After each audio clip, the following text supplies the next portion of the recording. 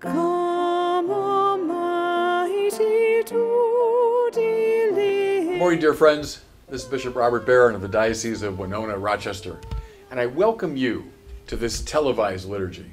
Suddenly return and never, never more your temples leave.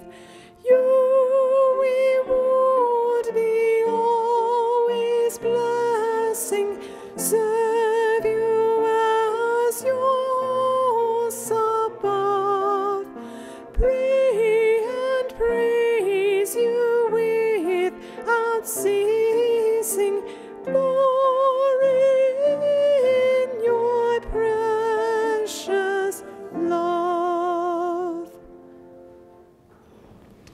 In the name of the Father, and of the Son, and of the Holy Spirit. Amen. The Lord be with you. And with your spirit. My name is Father Tim Raker. I'm the pastor of the cluster parishes of St. Joseph the Worker in Mankato and Holy Family in Lake Crystal. I'm very happy to be with you to celebrate this Sunday Mass. As we gather, we are reminded that we are sinners. We're in need of God's mercy. Let us call to mind our sins so that we might more worthily celebrate the sacred mysteries. Lord Jesus, you came to reconcile us with the Father and with one another. Lord, have mercy. Lord, have mercy. Lord Jesus, you healed the wounds of sin and division. Christ, have mercy. Christ, have mercy. Lord Jesus, you intercede for us at the right hand of the Father. Lord, have mercy. Lord, have mercy. May Almighty God have mercy on us, forgive us our sins, and bring us to everlasting life. Glory to God in the highest, and on earth peace to people of good will. We praise you, we bless you, we adore you, we glorify you, we give you thanks for your great glory, Lord God, heavenly King, O God, Almighty Father, Lord Jesus Christ, only begotten Son, Lord God, Lamb of God, Son of the Father, you take away the sins of the world, have mercy on us. You take away the sins of the world, receive our prayer. You are seated at the right hand of the Father, have mercy on us.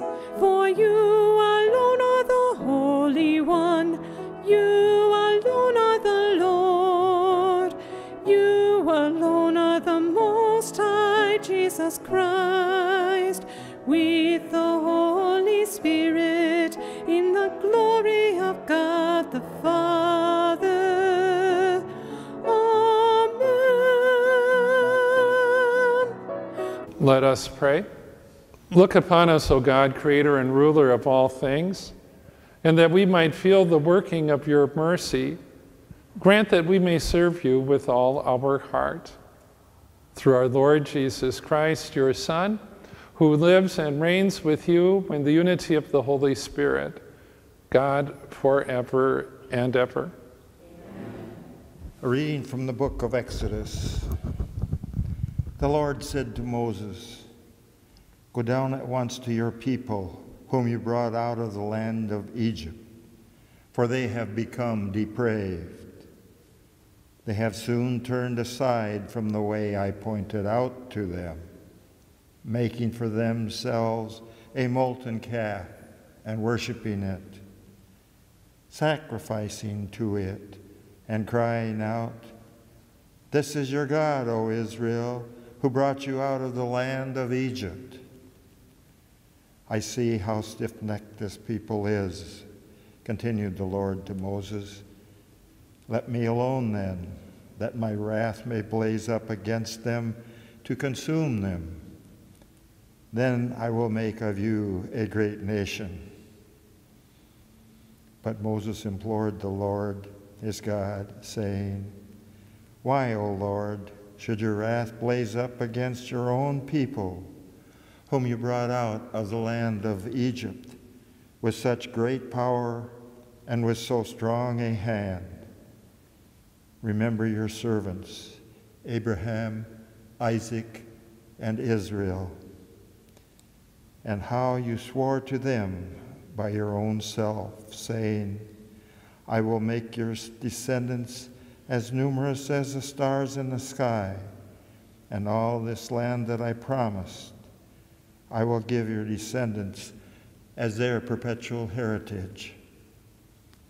So the Lord relented in the punishment he had threatened to inflict on his people." The word of the Lord. I will rise and go to my Father. I will rise and go to my Father. Have mercy on me, O God, according to your merciful love, according to your great compassion, blot out my transgressions. Wash me completely from my iniquity and cleanse me from my sin. I will rise and go to my Father. Create a pure heart for me, O God. Renew a steadfast spirit within me. Do not cast me away from your presence. Take not your Holy Spirit from me. I will rise and go to my Father.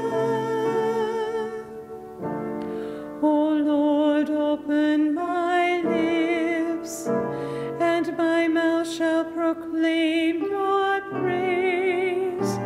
My sacrifice to God, a broken spirit, a broken and humbled heart, O God, you will not spurn.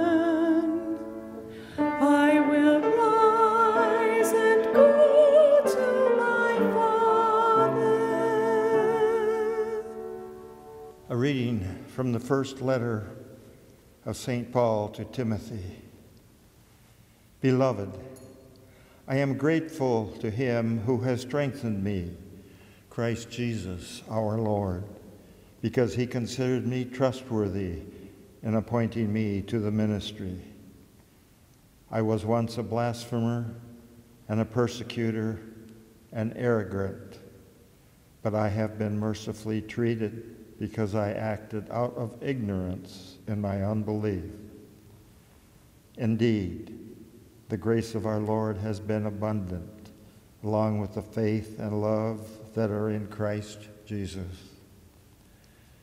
This saying is trustworthy and deserves full acceptance. Christ Jesus came into the world to save sinners. Of these I am the foremost, but for that reason I was mercifully treated, so that in me, as the foremost, Christ Jesus might display all his patience as an example for those who had come to believe in him for everlasting life.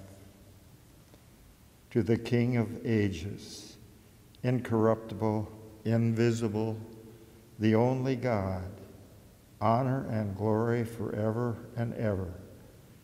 Amen. The word of the Lord. Alleluia, alleluia, alleluia.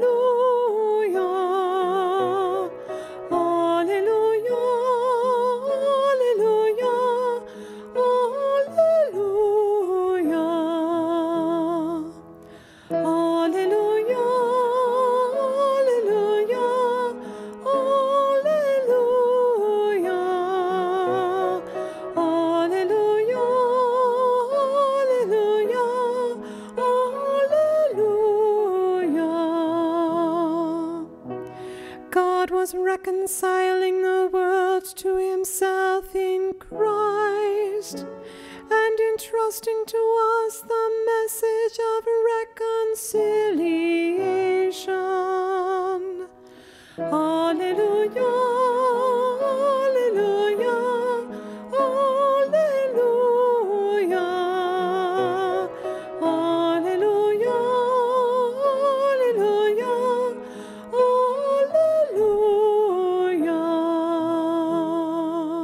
The Lord be with you. A reading from the Holy Gospel according to Luke.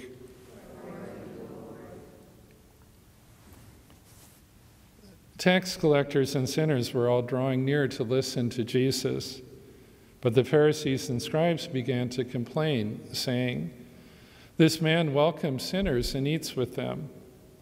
So to them he addressed this parable. "What man among you, having 100 sheep and losing one of them, would not leave the 99 in the desert and go after the lost one until he finds it? And when he does find it, he sets it on his shoulders with great joy. And upon his arrival home, he calls together his friends and neighbors and says to them, 'Rejoice with me, because I have found my lost sheep.' I tell you, in just the same way, there will be more joy in heaven over one sinner who repents than over 99 righteous people who have no need of repentance. Or what woman, having 10 coins and losing one, would not light a lamp and sweep the house, searching carefully until she finds it? And when she does find it, she calls together her friends and neighbors and says to them, 'Rejoice with me, because I have found the coin that I lost.' In just the same way, I tell you, there will be rejoicing among the angels of God over one sinner who repents." The Gospel of the Lord. Praise to you, Lord Jesus Christ. Perhaps you know Corrie ten Boom's story. She lived in Amsterdam during World War II. Her family owned a watchmaker shop and began to help the Jews who were being systematically rounded up and sent to death camps. Eventually, someone turned the family in, and they were sent to concentration camps. Only Corrie survived the family ordeal. After the war, she traveled about Europe giving talks on forgiveness and reconciliation. After one talk in Munich, Germany, a man came forward to thank her for her talk. Corrie couldn't believe her eyes. He was one of the Nazi guards who used to stand duty in the women's shower at the concentration camp. The man reached out his hand to shake Corrie's hand. Corrie froze, unable to take his hand. The horror of the camp and the death of her sister leaped back into her memory. She was filled with resentment and revulsion. Corrie couldn't believe her response. She had just given a moving talk on forgiveness, and now she herself couldn't forgive someone. She was emotionally blocked, unable to shake the guard's hand. As Corrie stood there frozen, she began to pray silently. "Jesus, I cannot forgive this man. Give me your forgiveness." At that moment, she said, her hand, as if empowered by another source, took the guard's hand in true forgiveness. Imagine the joy Corrie must have felt in being able to forgive the Nazi guard. Today's readings, especially the 2 parables in the Gospel, highlight the joy of reconciliation or forgiveness. God is indeed rich in mercy, and as St. Paul puts it, Christ Jesus came into the world to save sinners. I believe that the Scriptures invite us to experience the joy of forgiveness, both being forgiven and also forgiving others. If it has been a while since you have felt God's forgiveness, why wait any longer to celebrate the sacrament? It's not just for Advent and Lent, but for all the year and all our lives. And secondly, if there is someone you need to forgive, why wait anymore? Life is too short, way too short to hold on to resentment, anger, and vengeance. The readings speak for themselves, inviting us to be forgiven and to forgive. They prepare us well to celebrate the Eucharist, in which we experience once more God's mercy and abundant love. The Eucharist can even help us adapt Corrie ten Boom's words to our own situation. Jesus, I cannot forgive, and you can fill in the blank. Please give me your forgiveness. I believe in one God, the Father Almighty, maker of heaven and earth, of all things visible and invisible. I believe in one Lord Jesus Christ, the only begotten Son of God, born of the Father before all ages, God from God, light from light, true God from true God, begotten, not made, consubstantial with the Father. Through him all things were made. For us men and for our salvation, he came down from heaven, and by the Holy Spirit was incarnate of the Virgin Mary and became man. For our sake he was crucified under Pontius Pilate. He suffered death and was buried, and rose again on the third day in accordance with the Scriptures. He ascended into heaven and is seated at the right hand of the Father. He will come again in glory to judge the living and the dead, and his kingdom will have no end. I believe in the Holy Spirit, the Lord, the giver of life, who proceeds from the Father and the Son, who with the Father and the Son is adored and glorified, who has spoken through the prophets. I believe in one holy Catholic Apostolic Church. I confess one baptism for the forgiveness of sins. I look forward to the resurrection of the dead and the life of the world to come. Amen. Look with favor on our supplications, O Lord, and in your kindness accept these, your servants' offerings, that what each has offered to the honor of your name may serve the salvation of all, through Christ our Lord. Amen. The Lord be with you. Lift up your hearts. Let us give thanks to the Lord our God. It is truly right and just, our duty and our salvation, always and everywhere to give you thanks, Lord, Holy Father, Almighty and eternal God.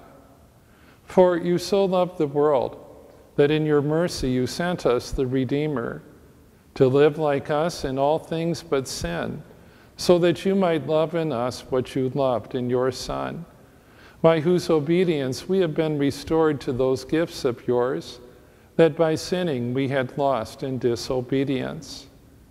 And so, Lord, with all the angels and saints, we too give you thanks, as in exultation we acclaim.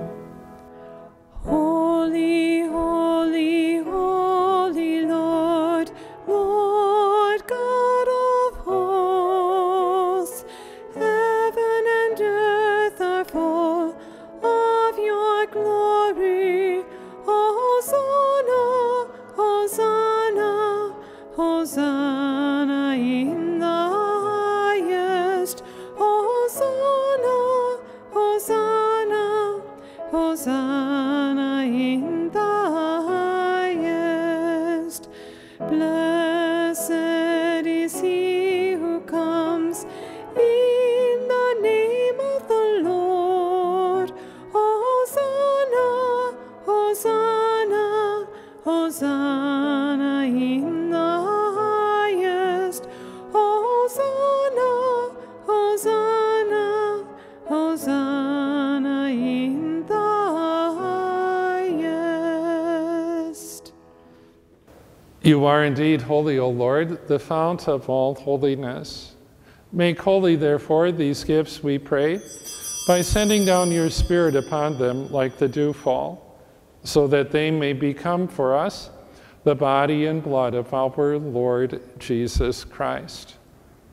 At the time he was betrayed and entered willingly into his passion, he took bread and, giving thanks, broke it and gave it to his disciples, saying, "Take this, all of you, and eat of it, for this is my body, which will be given up for you."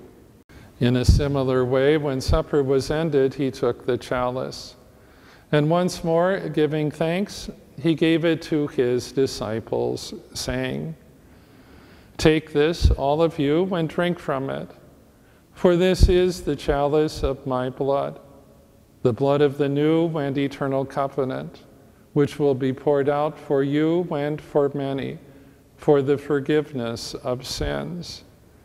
Do this in memory of me." The mystery of faith. When we eat this bread and drink this cup, we proclaim your death, O Lord, until you come again. Therefore, as we celebrate the memorial of his death and resurrection, we offer you, Lord, the bread of life and the chalice of salvation, giving thanks that you have held us worthy to be in your presence and minister to you. Humbly we pray that, partaking of the body and blood of Christ, we may be gathered into one by the Holy Spirit. Remember, Lord, your church spread throughout the world, and bring her to the fullness of charity, together with Francis, our Pope, and Robert, our Bishop, and all the clergy. Remember also our brothers and sisters who have fallen asleep in the hope of the resurrection, and all who have died in your mercy. Welcome them into the light of your face. Have mercy on us all, we pray, that with the Blessed Virgin Mary, Mother of God, with blessed Joseph, her spouse, with the blessed apostles, and all the saints who have pleased you throughout the ages, we may merit to be co-heirs to eternal life, and may praise and glorify you through your Son, Jesus Christ. Through him and with him and in him, O God, Almighty Father, in the unity of the Holy Spirit, all glory and honor is yours forever and ever. Amen, amen, amen, amen.